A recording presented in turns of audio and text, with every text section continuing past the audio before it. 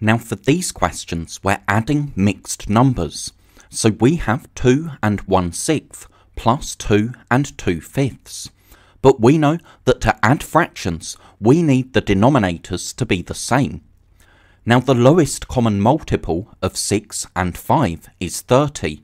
So we can find equivalent fractions for 1/6 and 2/5, which both have a denominator of 30.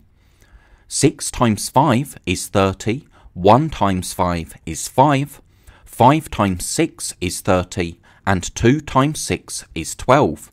So we can rewrite our question. Instead of 2 and 1/6, we can write 2 and 5/30, because that's equivalent to 1/6. And instead of adding 2 and 2/5, we can add 2 and 12/30, because that's equivalent to 2/5. Now, when we're adding mixed numbers, we start by adding the fractions. So we have 5/30 plus 12/30. That gives us 17/30, and because that's not an improper fraction, we can write that in our answer box.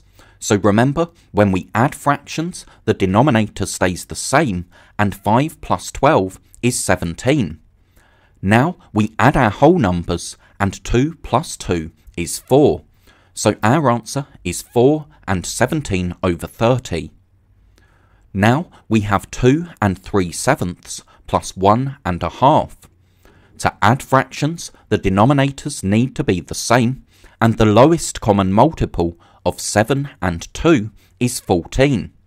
So we can find equivalent fractions for 3/7 and 1/2, which have a denominator of 14. 7 times 2 is 14, and 3 times 2 is 6. 2 times 7 is 14, and 1 times 7 is 7. So instead of 2 and 3/7, we can write 2 and 6 over 14. And instead of 1 and a half, we can write 1 and 7 over 14. Now we check to see if we can add our fractions. 6 over 14 plus 7 over 14 gives us 13 over 14.